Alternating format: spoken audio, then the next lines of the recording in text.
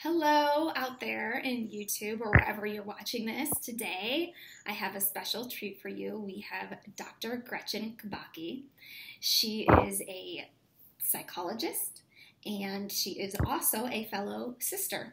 And I'm just going to give Dr. Gretchen a moment to share her story with you because I think that she has not only some incredible insights as someone who has lived through PCOS, but she also has the professional training to help you maybe sort through some of the mental health and mindset issues that you might be dealing with as a woman living with PCOS. So Dr. Gretchen, could you tell us a little bit about your story and how you came to be kind of the PCOS psychologist? Sure. Thank you so much for having me on. So I was diagnosed about 30 years ago, which was before I was a psychologist. And it was in the time where we didn't have Google and they threw a pack of birth control pills at me and said, okay, come back and see us when you want to get pregnant. And I went on my merry way and had no idea what else was brewing in my body. And I had had a lot of background and studies in my early life in holistic and integrative approaches, things like yoga and meditation. And so I was doing those things and using those things, and it probably helped stabilize. But then as I got older and developed more symptoms, started having surgeries for my symptoms, I realized that no one was tending to the emotional side of this. I was really depressed, anxious, irritable, like unbelievably irritable. Again, nobody explaining it. So I'd spent a lot of time in the UCLA Biomed Library reading up on this stuff. I became a psychologist and went down the medical path and realized that so many women are dealing with infertility, PCOS-related depression, anxiety, mood disorders, eating disorders, that it was huge, and that if you don't tend to the psychological side of things, you are not going to do very well tending to the physical side of things. So it felt really important for me to get that message out there, which is why I created PCOS Wellness, which is all about the psychological effects of PCOS and how to deal with them, and why I help women with PCOS in my practice. Wow, and that's such an amazing story because not only did you you kind of became like your own hero. You developed this way of taking charge of your situation and being your number one advocate. But then you turned around and invested a ton of time into becoming a therapist and psychologist. That's a lot of work. And you were able to give back in like a tremendous way to this community. So for that, we thank you. And actually, we met a few years back when I was just starting out as a personal trainer, and you somehow found me in Los Angeles and figured out from my little website that I had PCOS, and you sent me one of your clients, and we had a great experience working together for a few years. Yeah. But I mean, I think that says a lot about like who you are as a medical professional, that you would take the time to find a personal trainer who understood PCOS, because I was knocking down on the doors of gynecologists all the time saying, hey, I think I have something that could help your patients. And I never got a response from anyone. And it was so frustrating, both as a woman with PCOS and as somebody who wanted to start this kind of business. Yeah, obviously it's incredibly needed. And now, back then, they were talking about 10% of women having PCOS. Now we're talking about 22% of women having PCOS. So to me, this is a huge and dramatic need. But yeah, I have a little antenna, and if anybody pops up and I can tell from even looking at them or hearing their symptoms, I'm like, PCOS. Let me reach out to that person. And now it's more, it's easier to do it. But yeah, back then that was definitely important. Well, we talked a little bit beforehand, before we clicked record. And one thing that I know that gets people a little wound up this time of year, because it's November when we're talking, is managing your PCOS nutrition and the holidays and the social pressures that come around food. And I was wondering if you could talk to us a little bit about some of the situations you see some of your clients facing during the holidays and how you suggest that they handle them. Sure. It is a big deal, and it really is something. I think of the holidays as starting just before Halloween, because all the candy appears. So yeah. All the horrible food temptations are extra strong, and it runs through about Valentine's Day. But particularly these holidays of Thanksgiving and Christmas in the United States and Hanukkah, all of that is something that it tends to be a free-for-all. Historically, people will gain 5 to 10 pounds during the holiday season because, oh, it's the holidays, here, another little piece of candy, have some grandma's rum cake, whatever it is. Well, of course, all of the traditional foods, almost all of them, are things that are really bad for you, other than maybe plain yams. I can't think of anything else. Got the yams and the turkey, if you don't put any marshmallows on the yams. And then you want some. I would never do that. But I know a lot of people love that. Yeah, so it's something where there's a lot of pressure, and there's this idea of it's special, and there's an emotional thing that goes along with it, which is it's warm, it's fuzzy, it's happy, it's friendly. It reminds you of better times, maybe times when you didn't even know you had PCOS. It used to be people just ate. They didn't think and hyper program their eating and their macros and their carb count and their fat grams and all of that. And that's got a huge stress built into it. And it's something that I think it's far too easy. And people, we were talking about, that family doesn't understand your little metabolic problem, right? Right. They think you should be able to take a day off. And what I always say, because I have early onset type 2 diabetes as a result of not knowing anything about what was going to happen with my PCOS, I always say, I get angry sometimes, and I say, diabetes doesn't take a day off. I'm going for a really long walk on Thanksgiving. I manage the dinner aspect. I usually cook so that I can control the menu a lot more. Mm-hmm. I do believe wholeheartedly in grass-fed butter. As a health food. I do. Yeah, absolutely. But I think in terms of like handling the family stuff, part of it is being direct, but being direct can elicit challenges from family. And there are a lot of people, frankly, who, even though they say they love you, want to see you fail. Because if you fail, then you're just like them. Why? Because 90% of people at least fail diets. And if you're struggling, they're struggling with you, as opposed to seeing you succeed and go on and become something closer to the idealized perfect vision of whatever, wife, mother, girlfriend, sister, whatever it is. And so there's that thing where it's equating food with love. If you reject my food, you're rejecting my love. And that's not true. You are rejecting food that is bad for you. Right. And that's not something that's really even a rule that I can say. I can definitely tell you that probably the marshmallows in the bag are really bad for you. Pretty sure about that, but beyond that, I try to depathologize the food and make it so that there's no good foods or no bad foods, but also to be mindful, always bringing mindfulness to eating.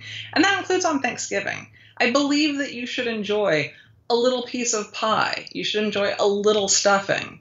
But don't eat yourself into a carb coma. You're not going to feel good afterwards.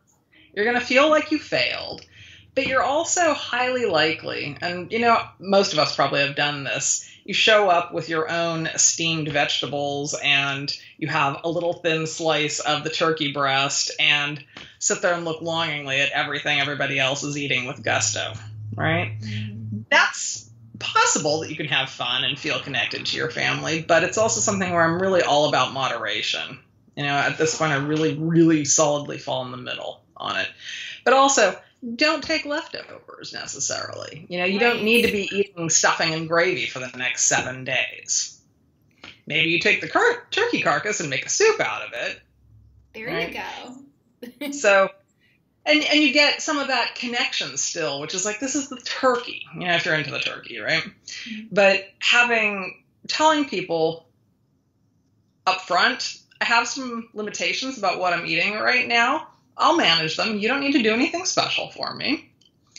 And plan accordingly. If you come from a Southern family and everything is drowned in butter and gravy, maybe you do need to cook a side dish that's a little bit cleaner. Right? So it's about being proactive, making choices that are going to feel good to you. Maybe nobody else eats it. Decide ahead of time not to be insulted.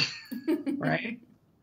And if there is somebody who's an ally around food in your family, then enlist them to be helpful also, to kind of serve as a person who's also not showing up with a plate heaped with enough food to serve 6 people. Choose your one serving enjoy what you're going to enjoy and stop. Because I think we get caught up in this, everybody eats till the state of oblivion, right? And it's not necessary. And it's like saying that the more you eat, the better it is. Like the first piece doesn't taste any better than the second piece. You're just facing some indigestion now. Exactly. And I think also just, it's less about engaging with other people around it, because as a general member of the population, I mean, as a health psychologist and PCOS patient, I'm deeply fascinated with what everybody's eating, because I think it's really important to your mental health and your gut function and serotonin and all of that stuff. But it is something where we're dealing with an unbalanced body always. So the more out of balance we go, the harder it's going to be to get back in line. So do you want to be off for an entire 3-day period or 5-day period or week or month? Because a lot of times it slides right into Christmas. Right. It's like this blur of turkey. Exactly. And so knowing yourself and knowing what you need, is it going to be okay? Like, are you a moderator, or are you a person who needs to draw really hard lines? And we kind of fall half and half into those camps. I'm a moderator. I would get rebellious and overdo it if I said that everything was off limits, because I've done that about 100 times. My pursuit of PCOS perfection. Could you talk a little bit more about a moderator and abstainer? I think that's a really good thing to know about yourself, what I would call putting in your owner's manual. Can you tell us so that everybody knows what that means? Yeah, so there's actually been a bunch of research done on behavior modification, which is what we're all sort of practicing when we get PCOS. We're trying to deal with developing a healthier lifestyle, is how do we modify behaviors? And it turns out that probably about half of us do really well with drawing a hard line. I'm not eating sugar ever again. Boom. It's miserable. You white knuckle it through, 2-3 weeks of that, and then you emerge on the other side and you never look back. The other half of us are people who go into straight up rebellion the second that happens. Mm-hmm. If you say diet to me, I am immediately going to do what's called the Last Supper. I'll gain 5 pounds overnight because I have eaten everything in sight, because I'm fearful that I'm going to be deprived of those foods again. So knowing that about myself, I know that I have to make reasonable choices and choose the moderate path. And so when you know that, you have a lot more power to manage effectively, because both ways can work and do work. But if you choose the wrong one for your temperament, it's going to be counterproductive. That is, I think that's something that took me a long time, especially as a fitness professional, because I think in the fitness marketing world, we tend to glamorize the abstainer type of diets. Yes, absolutely. Mostly because they're much easier to write about if you're a fitness blogger. It's like so much more difficult to write about moderation. But I'm really a moderator, where I would get what one of my clients aptly describes as an angry teenager mode. And I'd be like, you told me to do this. I'm doing the opposite, and I'm arguing with myself, right? I've decided I'm going to abstain from this.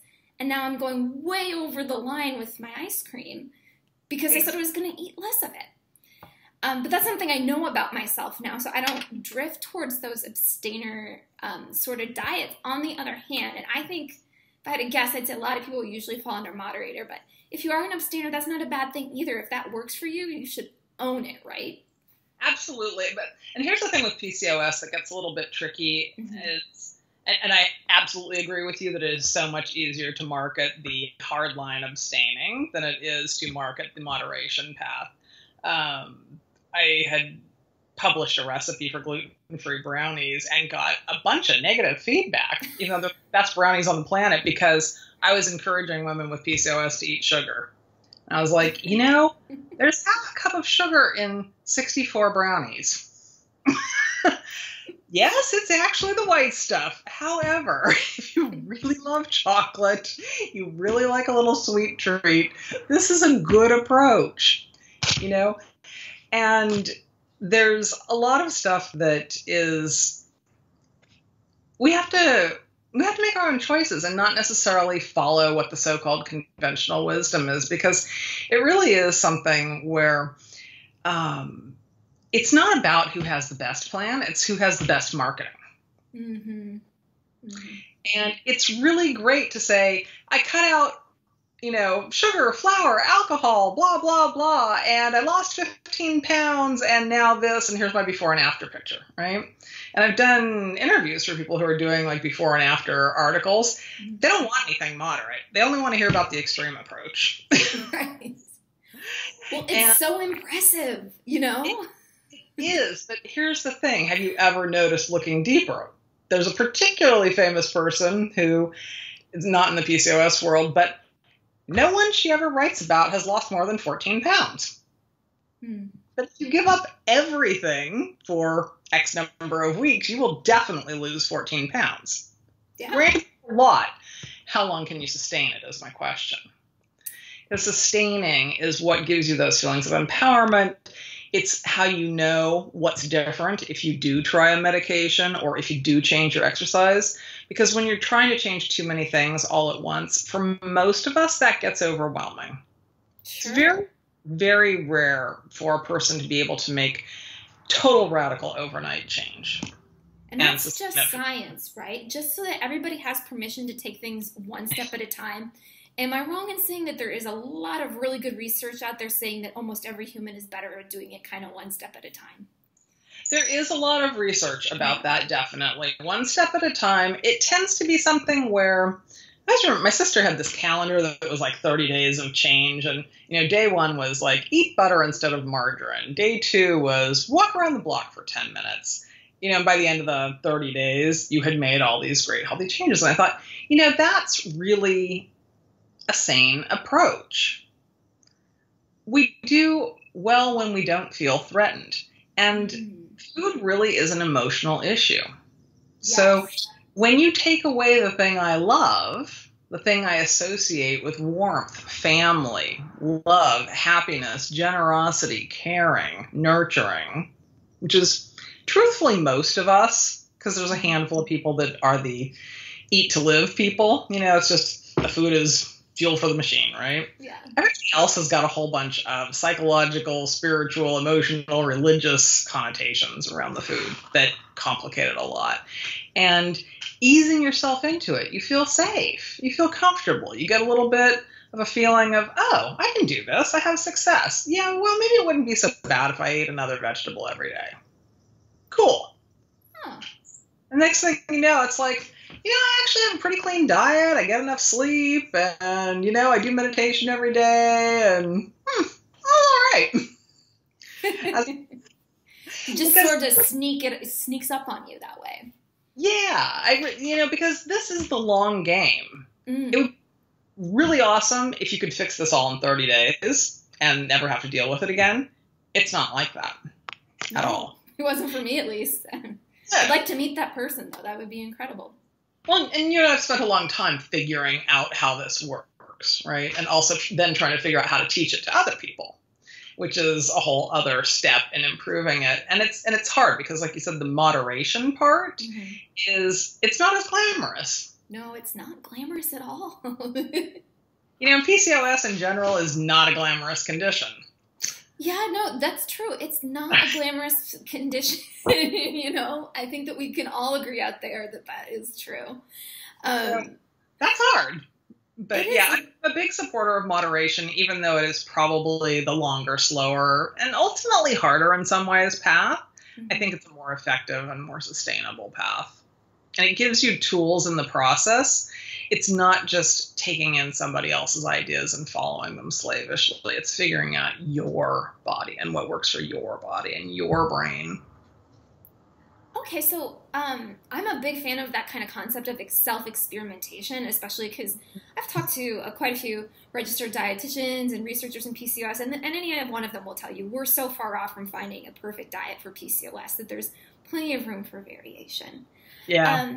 But what I find is that a lot of women kind of struggle with how to talk to themselves about experimenting and allowing themselves to maybe view things a little bit differently when an experiment doesn't work. Like maybe they try something and it doesn't work and they stamp like a big red mark of fail on there. Does that get in the way of your progress? Because I would think it would. Yes, absolutely. Which again is part of why I'm opposed to these all or nothing sorts of lifestyle plans or diets. You're going to fail at some point. First of all, I give you permission to fail all day long every day because we learn more from our failures and mistakes than we do from our successes. If you are at all interested in your own process and dedicated to the changes, you're going to look and go, well, why was it that when I ate that food at noon, I felt fine all afternoon, but when I ate it at night, I didn't feel so good? That's interesting. So having an attitude of curiosity as opposed to judgment is going to be really helpful in overcoming that. And looking at it as a lifelong evolving experiment. And it's not going to take all of your life to figure out an exercise plan that feels good to you, but it may take a while, hopefully a lot less than it took me.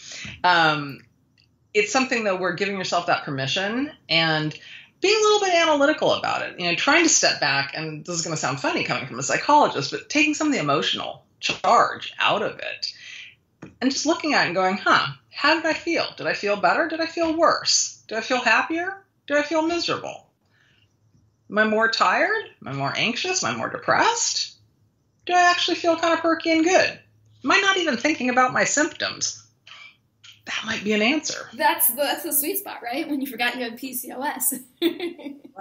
Right. And that is so different for people. I mean, there are some universals, as you know.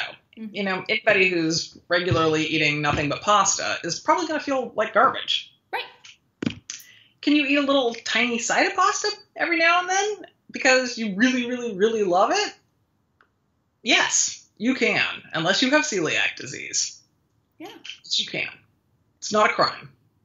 Well, what I like what you said that really stuck out to me and that I would take away from what you just said is that the difference between judgment and curiosity about yourself.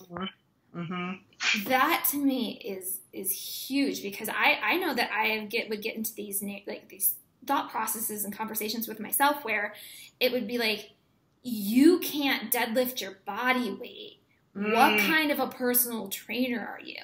Instead of, which would make me feel terrible and almost even me who loves the gym doesn't want to go to the gym the next day, right?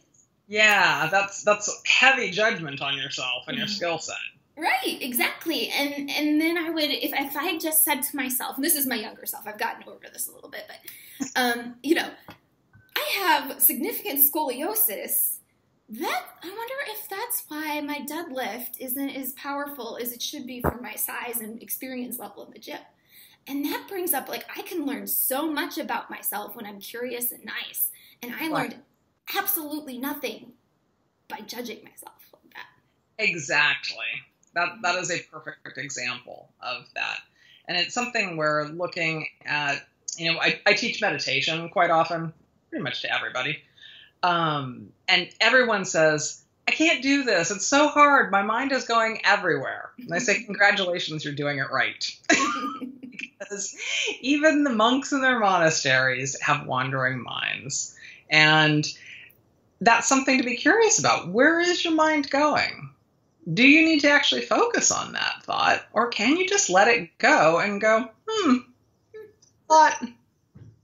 There goes another thought. Wow, I have a lot of thoughts. Focus, right? Just that is calming in that few seconds there.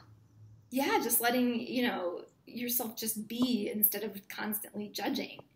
Right, because we are constantly judging and being judged. And, a lot of what we're talking about, too, like the PCOS world now basically exists online. Mm-hmm. It's very hard. Even in Los Angeles, there's not a cohesive group that meets regularly of PCOS patients. I know. It's kind of amazing.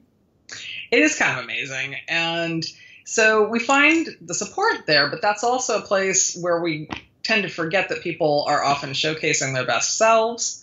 And this whole idea of missing out on something, or there's a subtle and sometimes not so subtle level of competition about it. And I think especially when it comes to the world of healthcare, there is that competitive element. I lost 32 pounds because I'm morally superior for giving up X, right?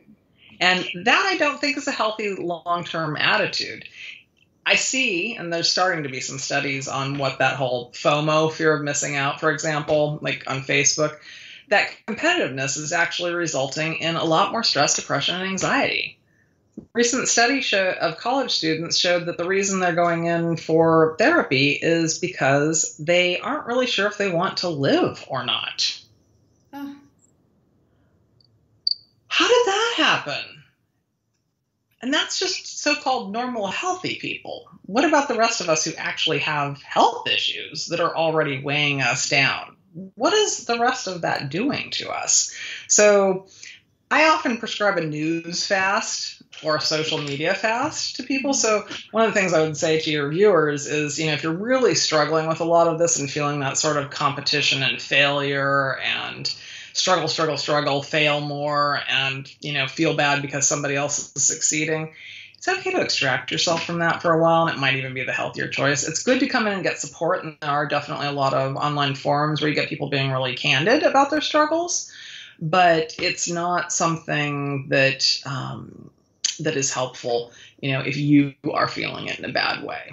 You don't have to do what everybody else is doing in terms of being online and that support community necessarily if it's not working for you. Well, I think you bring up an interesting point because, there's all these rooms or spaces available online for PCOS, and not all of them are going to work for you. And that doesn't, and just because you don't fit into maybe a certain support group, there's this kind of problem of assigning moral judgment to where you don't fit in, and it being like an issue of your character. But the good thing news is there's so many places online to go to get the right kind of support you need. Right. So maybe if you haven't found the shoe that fits, you can keep looking for it, or maybe you just need to step back, because sometimes you're right. If it doesn't matter where you are online, if you're comparing yourself to everyone else, that's just another level of stress that you're kind of, hormonally you're also responding to, right? Absolutely. All of that stress contributes to increased secretion of cortisol, which, as we all know by now, because of the advertising, causes abdominal fat. Most of us are not actually that skewed in terms of cortisol, so it's a nice idea to sell things, but not necessarily true. But the bottom line is that women with PCOS already have more stress, and it makes our health worse, not better. So decreasing stress, including social media stress, sometimes getting back to the holidays, that means maybe you opt not to spend the holidays with your family or your entire family, or maybe you go there for a few hours instead of staying for the weekend. And those are things where learning how to assert yourself for your overall health, I think, is part of the big picture, because again, it's not something where you can, I listen to the Insight app for 10 minutes every morning. I meditated, right? I'm good. No, it's an all day, every day kind of practice and focus, in taking care of yourself and learning what works for you. And there are going to be sacrifices. It takes a lot of time to deal with an illness. When you figure in meal planning and exercise and meditation and psychological support and whatever else, it does take more time. And that is also important. You've got to make that a priority, or you're probably not going to succeed at it. You can't just squeeze this in 5 minutes a day. Right. So two really big things that I can think about from that is just, first of all, when I'm thinking of a person who's first diagnosed and you hear us talking about this laundry list of things that you need to do to make PCOS better, that would bowl me over in the beginning, right? Uh-huh. Hearing that. How do you get maybe a PCOS newbie to kind of navigate that diagnosis and get on the road to change? But also, I feel like there's this real sense of loss after you get diagnosed. Maybe you always thought you were perfectly healthy and someone took that away from you with a piece of paper. Absolutely. How do you get started on healing that? Yeah, it's funny you ask that, because I'm a certified bereavement facilitator for adults and children, and it's a sort of separate interest on a particular topic, but I discovered that there is so much grief and loss inherent in younger people getting a diagnosis, and especially with PCOS, because there's the loss of the idea of being a healthy person. There's 75% of the time loss of fertility. There is this feeling that you're not normal. You're never going to be normal. And there's this grief or anticipatory grief about all of what might happen and what you might not have. You know, like if you don't have the perfect body, you're not going to get the perfect boyfriend, which leads to the perfect husband, which leads to the perfect baby, right? Women do this. We go out on a date. They do. We go out on a first date, and we're already designing the wedding dress. And it's the same sort of thing in connection with your health. There tends to be, and this is part of the depression, and it's this idea of kind of globalizing the fears and the sensations associated with the idea of illness. And when somebody tells you something, and they don't usually say, now you have a chronic illness, they'll say you've got PCOS, but it is a chronic illness. And, it's hard to reconcile because mostly we look pretty okay and healthy, indistinguishable from the rest of the world. Mm-hmm. Then you start to notice the things that you're also losing, like this idea of femininity for many women. If you have a more masculinized body type, a lot of androgens resulting in a lot of excess body hair, that sort of thing, it is painful. And I think it is something that needs to be mourned. And that's often a first step in letting go of what was or what you thought you were or were going to be or going to have. It has to change. You don't really know how it's going to turn out now. So once you start working on that, for the new people who come in, and I do see this, and it is really awful. I've seen people come in with, I literally had one woman once bring me one of those 5x7 pill boxes. It's like 7 days in the week, and then morning, mid-morning, lunch. Mm-hmm. Yeah. Filled up with all these supplements that the doctor said, you have to take all of these, and here's the exercise prescription, and here's the diet you have to follow. And guess what she did with all of that? She tried for 2 weeks and then became completely frazzled. Probably. Actually be a good outcome. Usually she takes a few of the pills, ends up in tears, says, I can't do this. And then she calls me because she is so depressed and can't cope. Wow. Yeah. If you're lucky. If you're lucky, they called you. If you're not so lucky, you're just sitting on your couch thinking, what do I do now? Right. I might as well just keep doing what I've been doing because there's no way on earth I can ever assimilate all of this. And there's no way I can do it all, is the thought. So what I really do is slow it down, break it down into small bits that are manageable where you can achieve some success. So just like you would do in personal training, you don't immediately say, okay, tomorrow you're running a marathon. No. How about we get you walking first? Yeah, exactly. On a treadmill. How about we do couch to 5K? Right? Mm-hmm. So it's the same thing where we look at what's the worst problem that you've got associated with your PCOS right now. If you're sitting on my couch, it may well be the depression because there's no motivation that goes along with having a depression. So we'll work on the depression and a little bit of behavioral health change. Can I get you to walk around for 5 minutes a day? Yeah. Do that for a couple weeks. In fact, I lost 70 pounds by starting out with a 10-minute walk. I completely believe that. Yeah, I've seen that happen, that these small changes they kind of bleed into your life in other ways too. So maybe you start with the walk and you start feeling better. Right. And I also will often start, when it comes to the food part, not taking something away, but adding something. So instead of saying you can't drink juice ever again, and by the way, don't drink juice, it's so bad. Not a health food. No matter what they say. Or sugar. Just my little PSA there. I will ask them to do something like add a serving of vegetables. I love that. I call it changing your diet through addition instead of subtraction. Yeah, and I educate them that a serving of vegetables is half a cup of cooked vegetables. Could you order an omelet that's stuffed with vegetables? Oh, there, you just did it, right? That's so much easier than you can never drink orange juice again.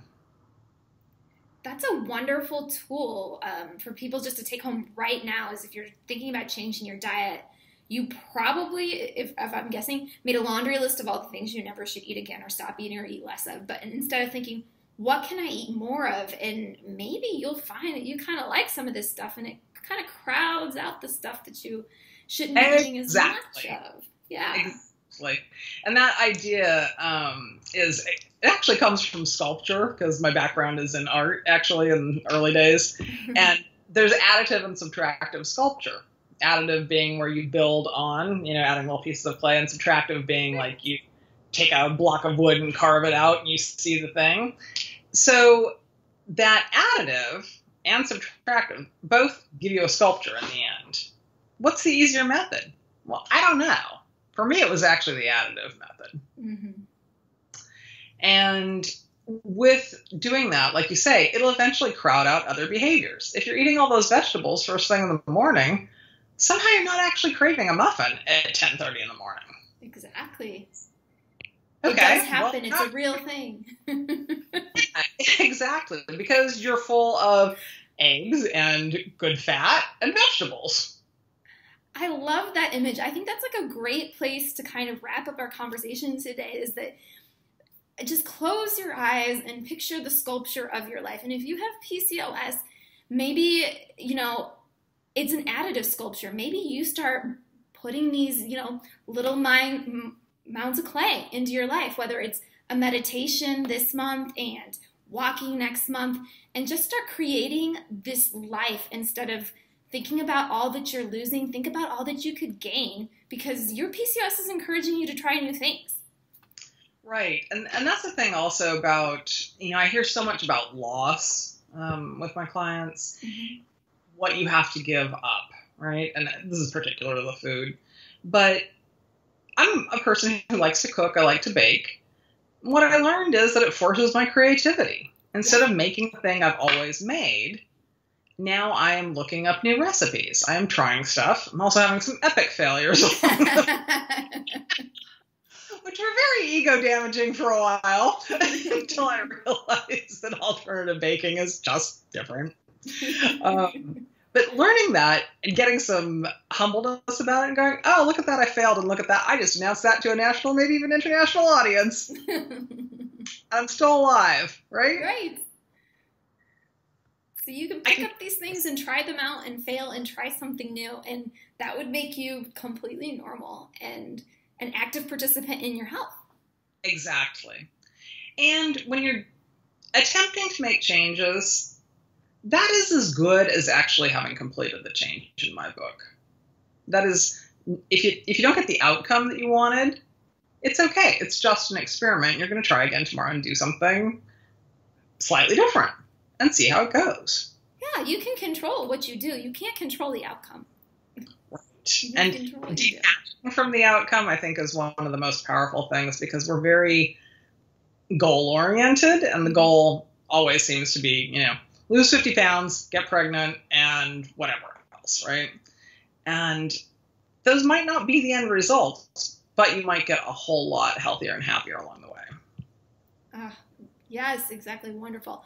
Well, I want to leave with just one thing. If tomorrow your best friend in the world called you and said, I have PCOS, what would be the first piece of advice that you would lovingly share with her? I would say I would ask her what she needs support with, and I would give her support on that very specific thing. But I would also say that it is a long-term journey. It is not a short-term fix. And to be patient with yourself and to be really kind and gentle with yourself, because we are getting hammered all the time by the outside world's messaging, whether it's our traditional doctors or the diet advertising or whatever it is. Just be kind to yourself and be patient, be persistent, and you will get there. You heard it from an expert. Be nice to yourself and be patient, and you'll get there. All right. Well, thanks for being with us, guys. And thank you so much, Dr. Gretchen. It's been just amazing to talk to you today. Yeah, it was delightful talking to you as well. And I look forward to seeing some of you guys on the PCOS Psychology page, which is found on Facebook. I've created it quite recently. It's a group where you have to ask to be let in, but I'll let you in. And it's a place where I provide a lot more education about these topics and expand on the stuff on PCOSwellness.com, which is the website that goes with this. And there's a lot of good blog posts talking about some of the more nuanced aspects of the psychological stuff that goes with PCOS specifically. So. Absolutely. And I think you have some resources, like some books on there. And are you writing a book too? I am writing a book, So yes. we will have to have you back on to talk about your book after I read it. Absolutely. You'll be one of the first to get a copy. And I love it. right now, the working title is The PCOS Mood Cure, and it's going to focus on a holistic and integrative self-help program for improving your mental health so that you can improve your physical health.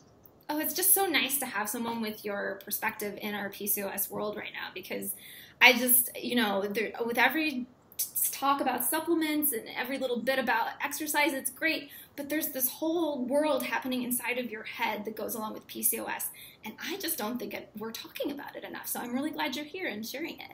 We're not, and I could throw statistics at you all day long, but the reality is that just talking about it and doing it like this and discovering what other people are doing, and I really love your approach too about taking more health at any size and making peace with food and having mindful eating and mindful exercise.